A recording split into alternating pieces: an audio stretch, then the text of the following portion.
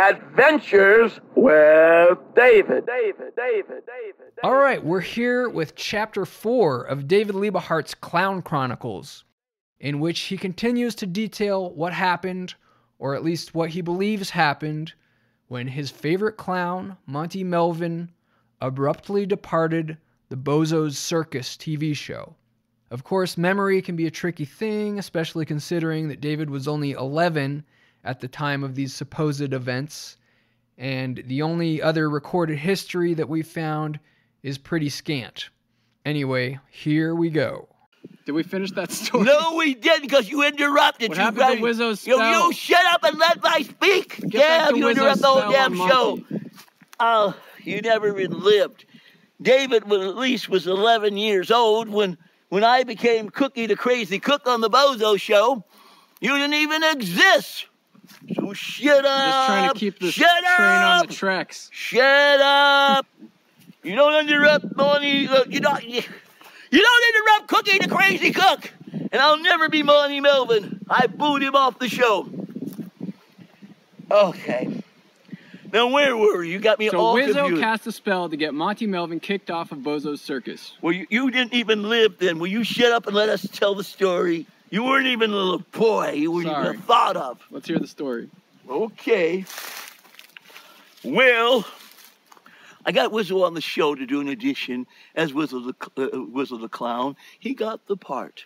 Then I says, I want you to show up the last day where Let Rock, Mr. Ned, says only Cookie or Monty Melvin could be on the show.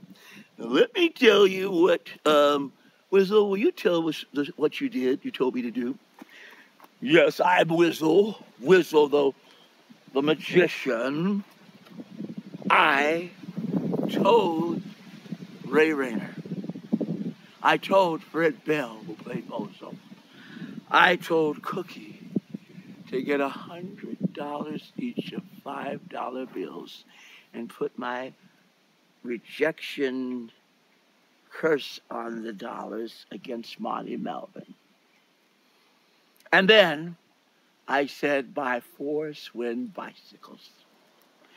Now, what you're going to do with the amazing Wizzo is tell the kids, if you vote for Cookie the Clown, you'll be rewarded a $5 bill. If you continually say cookie, cookie, cookie, cookie, cookie out of the cookie jar, you will vote. You will get a Swin bike. With all that to say and done, Monty Melvin doesn't have a chance on the Bozo show. I'll use my crystal ball and my magic black rock to make it dark and scary and crooked Chicago politics. And then I talked to Wetlock. Pause 1 second, sorry. Won't you lay the puppet down, because he's going to break it. Won't you lay it down on the side? Okay. So you don't break the strings and stuff in it, because it's expensive to repair. All right. Where were we? I'm the great Wizzo, Bozo, Cookie's best friend. I am a demon. I am a mean shark. But I'm Wizzo, the famous magic magician. Let me tell you what I did that was dirty in Chicago politics. I, Wizzo, put a spell on all of the dollar bills. Each 3 Bozo.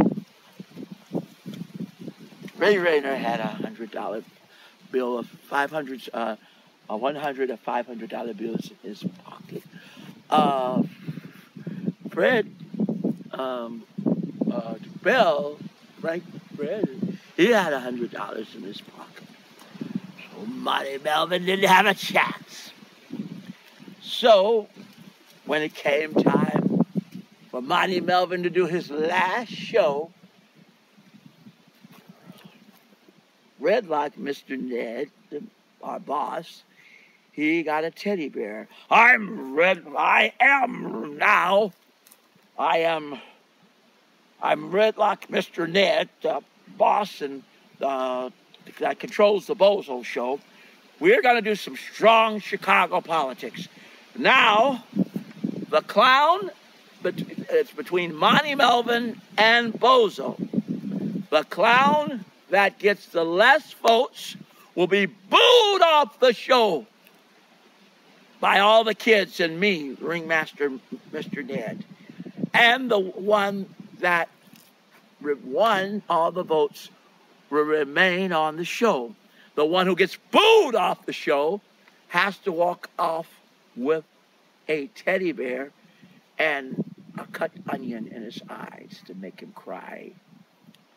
Hi, ringmaster Mr. Ned. Let's get it started. This is better than the grand prize game. It's corrupt Chicago politics. Cookie? Yes, Mr. Ned. Bozo? Yes, I'm Bozo. And, well, I'm Whistle. Can I come on the show? You were not invited. You just stay in the background. Okay, but I can use mind control and hypnotism to make things go my way. As Mr. Whistle the Clown. Okay, and then Ali Oliver that loves to be an African-American. Yes, Mr. Ned, this is Ali Oliver with a straw hat. What do you want me to do? Well, yeah, I was given $100 to get Monty Melvin booed off the show. And then Whistle put some magic oil on it.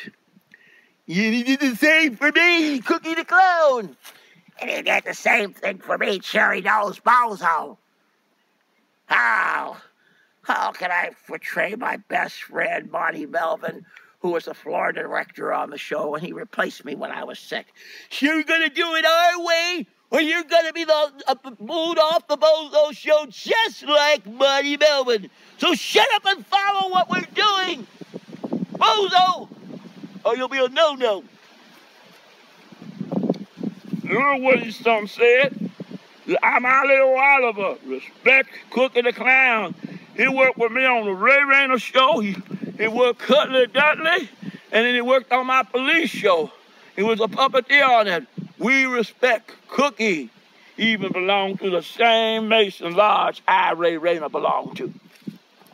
So, here's how the show went. Tune in next week for David's reenactment of the big showdown in which Monty Melvin is finally forced to leave Bozo's circus. I'll also mention we have a new t-shirt design at artbyliebehart.com. It's a beautiful full-color design of David with Jason the Cat and their famous catchphrase, Salome. You can also order David's new album, custom art, personalized videos, and much more at artbyliebehart.com. Till next time.